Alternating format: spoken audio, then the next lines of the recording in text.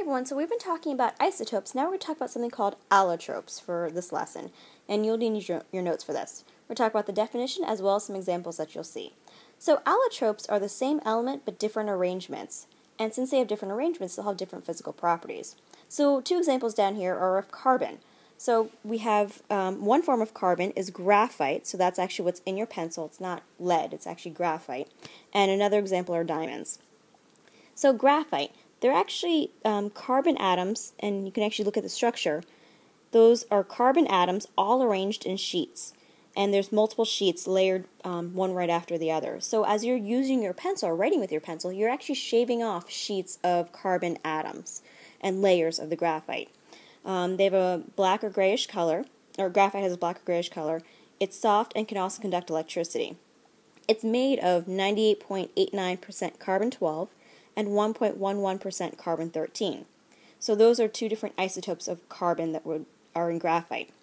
In diamonds, they're going to be colorless, extremely hard, and they're also used as good insulators. So instead of being in sheets, they're actually in networks. So every little point that you see, those would be a carbon atom. So instead of, again, coming off in sheets, they're arranged with one another. All the carbon atoms are attached to another carbon atom. If we look at the composition, it's also made of 98.89% carbon-12 and 1.11% carbon-13. Don't worry, you don't need to memorize those.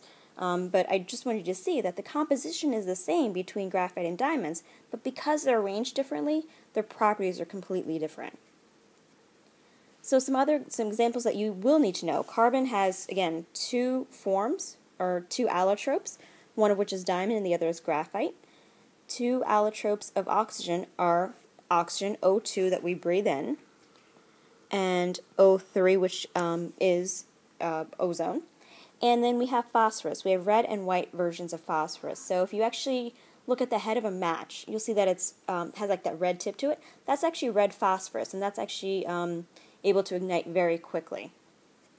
So again, just want you to know the definition of allotropes. They're the same elements, the same isotopes, but they have a different structure. And because they have a different structure, they have different physical properties as well. Have a great day.